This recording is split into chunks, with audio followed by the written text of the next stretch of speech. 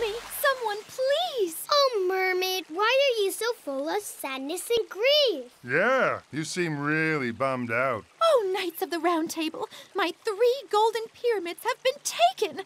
They are so beautiful. You cannot even imagine them. They're pyramids, so they have triangles on their sides that come together in a point at the top, right? Yes.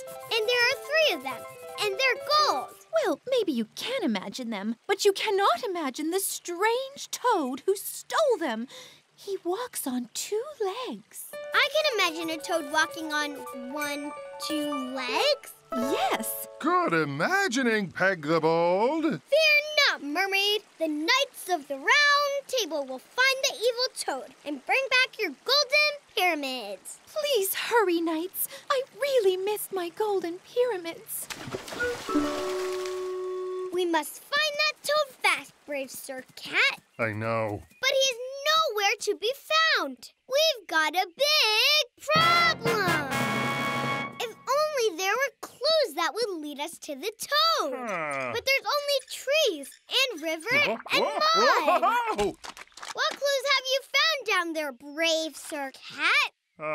Well... Tiny footprints, 2 at a time. Whoa. The toad who stole the golden pyramids walks on 2 feet. Could these be the toad's footprints? Yeah. You genius knight. Shall we follow the footprints and count them as we go? Totally. 2, 4, 6, 8, 10, 12, 14, 16, 18, 20. Hello, Toad. Did you steal the mermaid's 3 golden pyramids? No. Really? Actually, yes, I did. I kind of thought so. We, the Knights of the Round Table, have come to take back the golden pyramids. How about you take some cubes instead? Cubes? A cube is a lovely shape. It's got a square on every side. There is a square on this side and this side. And this side, too. You can stack 'em up, knock 'em down.